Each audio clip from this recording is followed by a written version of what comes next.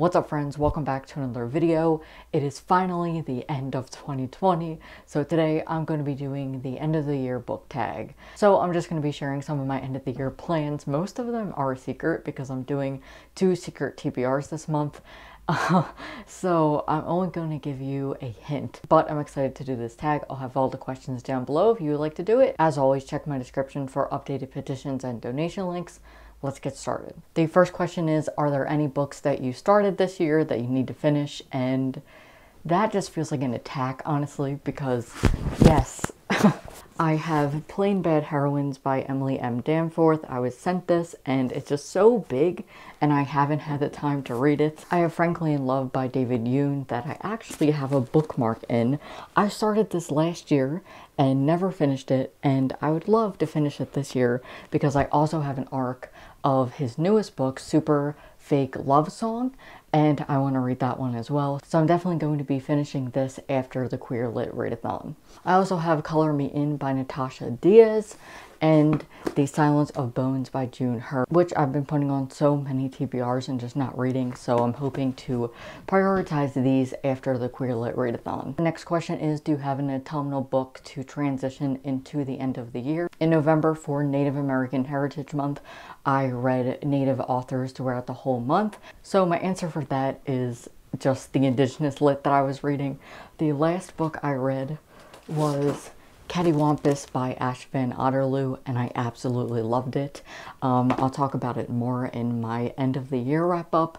I'm going to be filming probably after this my quarterly wrap up number 2, and then you'll get my end of the year wrap up probably like the 1st of January, like the first week of January. Next, are there any new releases that you're still waiting for? My answer was no before I filmed this, but now I have a couple because Mason Deaver has a novella coming out, which is a Christmas themed novella. I'll have links down below for that. It is free, or you can donate $2 or more, and it is going to a good charity. So I can't wait for that one. Admission by Buxbaum came out on December 1st. I was approved for a digital copy of it on NetGalley, and I just never got around to it because I was prioritizing reading BIPOC authors, so I just didn't get around to that, which is fine, but I still want to read it. She's one of my favorite contemporary authors, so I am excited for that one. Next, what are 3 books that you would like to read by the end of the year? This one was so hard because I have so many. I have way more than 3.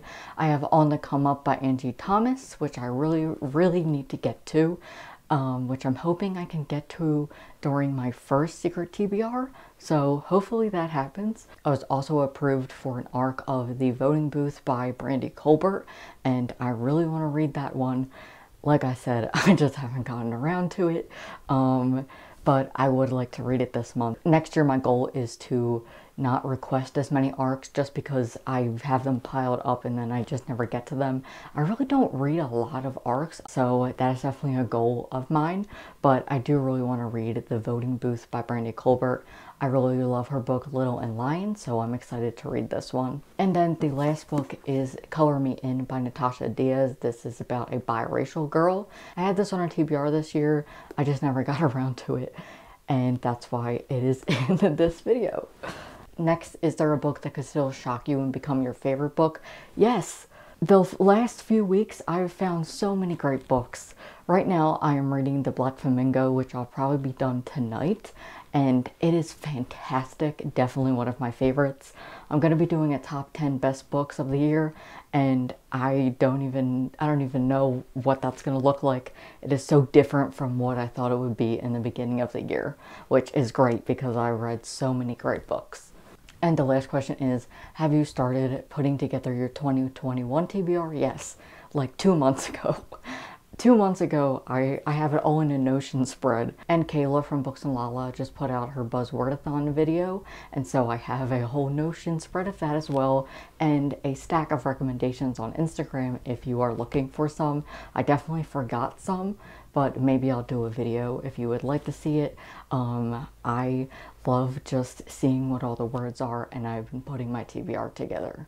So that is it for the end of the year book tag.